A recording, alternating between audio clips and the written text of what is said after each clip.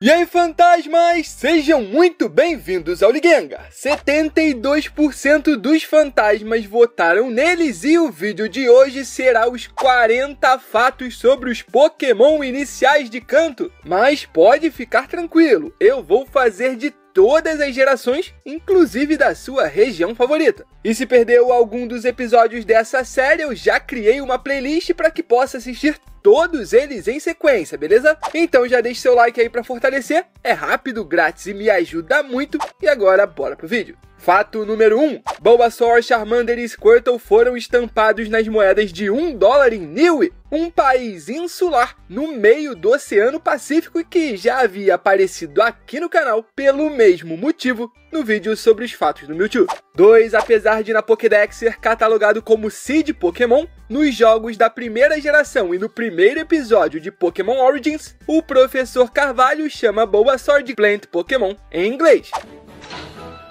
The Fire Pokémon, Charmander.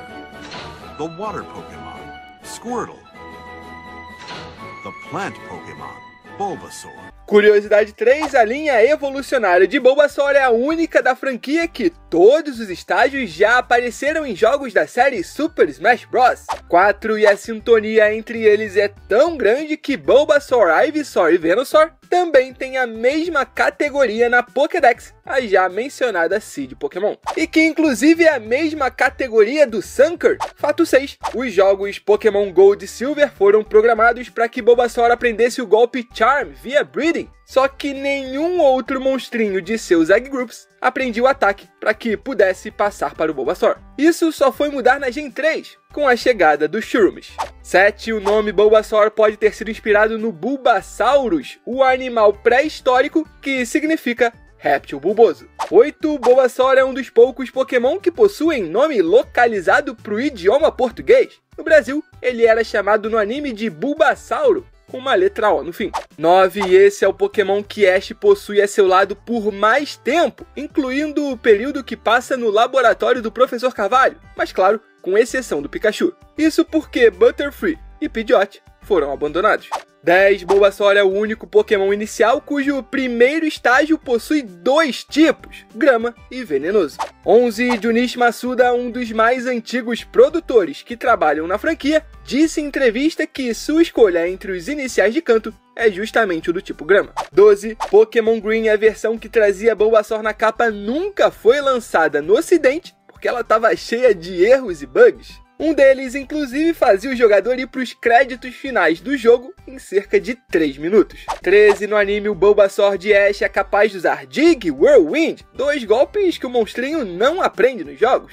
14. Ivysaur é o único monstrinho usado pelo treinador Pokémon em Super Smash Bros. Que não usa um HM, já que Squirtle usa Waterfall e Charizard Fly e Rock Smash. Curiosidade 15, ele também é o único Pokémon dos tipos grama e venenoso a não precisar de uma pedra evolucionária para atingir o seu estágio final. 16, coincidência ou não, Venusaur é do mesmo tamanho de outro Pokémon do tipo grama, o Tropius. Ambos pesam exatamente 100 kg e medem 2 metros de altura. 17, a sua Mega Evolução é a dona da maior soma total de Base Stats dentre todos os Pokémon do tipo venenoso, 625 pontos. 18. Se a sua escolha de inicial em Red e Blue for Charmander, é impossível você registrar o Venusaur em sua Pokédex, a menos que seja por troca. Isso porque nenhum outro treinador usa esse monstrinho ao longo da gameplay. Fato 19. Por conta da política de censura implantada nos jogos da 5ª geração, que impede Pokémon com nicknames ofensivos de serem trocados via GTS, Bulbasaur, Ivysaur e Venusaur, com seus nomes americanos, não podem ser trocados. E é meio bizarro, né? Até meio confuso, mas eu suspeito que seja pelo sufixo sal presente nos nomes dos 3 Pokémon e que significa porca em alemão. 20. Assim como Bulbasaur, Venusaur também ganhou um nome aqui no Brasil, Venusauro. Não muda muito, né? Mas enfim, pelo menos é nosso. Curiosidade 21, dos sprites da primeira geração e nos mangás Adventures e Pokémon Pocket Monsters, Charmander tinha uma fileira de espinhos nas costas. E quem acompanha o canal já sabia disso. 22, e ele é o maior dos iniciais do tipo fogo, com 0,6 metros. 23, Charmander, Charmeleon e Charizard têm os mesmos stats de Cyndaquil Quilava e Typhlosion, linha evolutiva do Fire Starter de Johto. Nos remakes, Firehead, Leaf Green e Charmander passou a aprender Metal Claw em um level muito baixo, e muitos acreditam que o motivo disso foi para tornar a batalha contra Brock mais fácil para quem escolhia esse inicial. Afinal, nas clássicas versões, ele era o único starter com desvantagem no primeiro ginásio. Fato 25, Charmeleon e Charizard compartilham com Flareon, Moltres e Infernape a mesma categoria na Pokédex, Flame Pokémon. 26, em alguns jogos, Charizard e Rhyhorn tinham basicamente o mesmo Cry, mas recentemente ele foi reutilizado para o Mega Charizard Y. Então ouçam aí e me digam nos comentários se realmente se parece.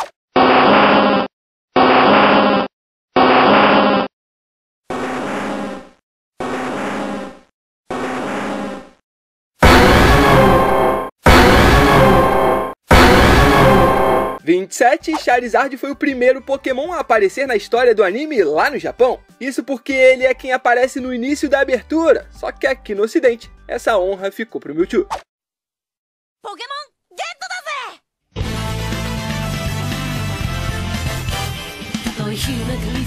no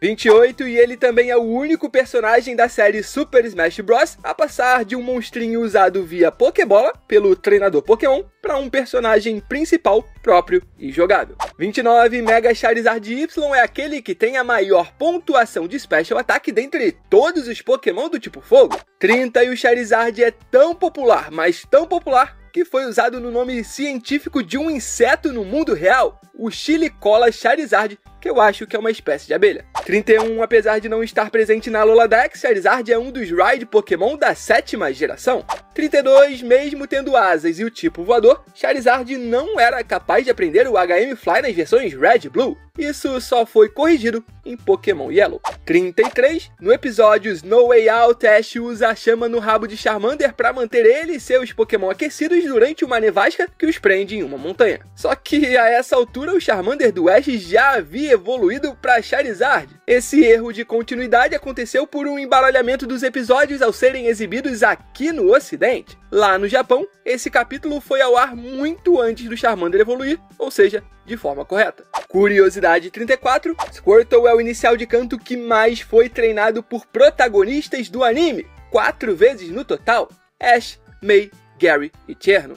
35, aliás, Squirtle era a primeira opção de escolha de Ash, mas como nosso herói perdeu a hora no dia de começar a sua jornada, acabou ficando com o Pikachu mesmo. 36, o famoso Esquadrão Squirtle do anime faz aparições em alguns jogos da franquia, seja diretamente, como nesse caso do game Pokémon Channel, ou indiretamente, através de referências, inclusive em Pokémon Yellow. 37, a verdadeira cor das orelhas de Wartortle são um mistério. Apesar de nos jogos elas geralmente terem uma cor mais clara que o rosto do Pokémon, em algumas artworks promocionais mais antigas, Wartortle tem orelhas com a mesma cor de seu corpo. 38, Blastoise compartilha com Kabuto e Kabutops sua categoria na Pokédex, Shellfish Pokémon. 39, das 3 formas finais, Venusaur é o maior, medindo 2 metros em sua forma normal e 2,4 metros após Mega evoluir. E fato 40 e último, ele também é o Pokémon mais pesado desse grupo, com 100 kg na forma normal e 155,5 kg na Mega Evolução. Só que antes de encerrar esse vídeo fantasmas, como já virou tradição, vejamos quais foram os desenhos mais legais do Pokémon da semana, evento exclusivo lá da Casa do SMEARGLE. Então, se quiser ver a sua arte aqui no canal, não perca tempo e junte-se a nós nesse que é o maior grupo de arte Pokémon do Facebook brasileiro. E o escolhido da vez foi o Squirtle, justamente para combinar com o tema desse vídeo. E o primeiro desenho de hoje é o da Fernanda Cristina, que disse que a tartaruga é um dos seus iniciais favoritos. E eles ficaram super fofos, né? Mandou bem. O próximo é o do Ítalo Cavalcante, que criou esse Squirtle no estilo poligonal, meio cubista, né? Eu curti, achei diferente e deu super certo. Já o Antônio João imaginou como seria o encontro entre a Lana, Trial Captain especialista no tipo água, e Squirtle. Será que eles se dariam bem, hein? Acho que sim. E claro que eles não podiam faltar, não é mesmo? O Esquadrão Squirtle, feito pela Gabriela Moreira, que é fera na pintura, hein? Incrível mesmo. E para fechar, dessa vez tivemos até escultura feita pelo Pedro Vinícius. Você já imaginou como seria o Squirtle sem o seu casco? Pronto, o Pedro mostrou pra gente. Ficou bem engraçadinho.